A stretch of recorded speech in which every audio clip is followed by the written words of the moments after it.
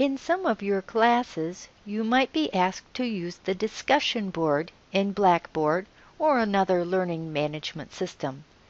That allows you to have discussions with other students in the class, but on your own time, not during a classroom session. Both classroom sessions and distance learning classes might use that. I need to share some terms. A forum is like a chapter or a topic, and so you may have one or many forums. Within a forum, you and some other students will have a thread. You'll have a threaded discussion. The thread could be one that you made, or it might be that the teacher created the thread, and then you'll reply to it. I will show you both. When you write a message, it's called either a post or a message. And when you answer someone else back after they posted something, it's called a reply.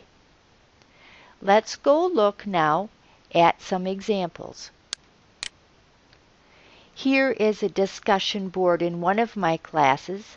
These are the forums. 1, 2, 3, 4 forums. They don't happen to be chapters, but they are different things to do. If you click on the reddish part, it doesn't have to be blue and underlined anymore, that will open the forum for you. If you are reading every message in the forum, some teachers expect that and some don't, then if you look on the right-hand side in that blue ball, teal ball, you'll see which messages have not been read yet, so you can go back and read those. Okay, let's click in this introduction forum, and you'll notice that up at the top it says create thread. This is an example of one where you would create the thread yourself. Now, if you came over to this forum, this is for a different class, and go look at the forum here, you'll see that there's no create thread information there because you are not allowed to create the thread. You can only reply to threads that the teacher wrote for you. So 2 ways to do that. Now, let's look at a thread in a forum. I'll just click on it to open it. This forum has 2 posts in it. There's 1 post and 1 reply, and they show up together. Each of a single thread will show up together. If you want to reply to the original post, you would click the reply message, and that would allow you to open a box to reply. And your teacher may have specific requirements for the subject line. You type something in the message and then click submit. Let's go back and look at another one. I do my navigating of discussion boards, well, all of Blackboard up here. It's kind of like the Hansel and Gretel breadcrumb trail. Instead of backing all the way out, I can just come up to here.